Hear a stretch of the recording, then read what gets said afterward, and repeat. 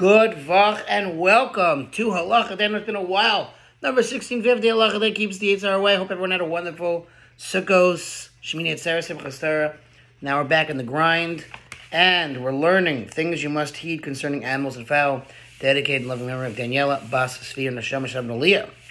A bundle of hay that was not tied with a permanent knot, meaning was not double knotted, may be untied and placed before an animal.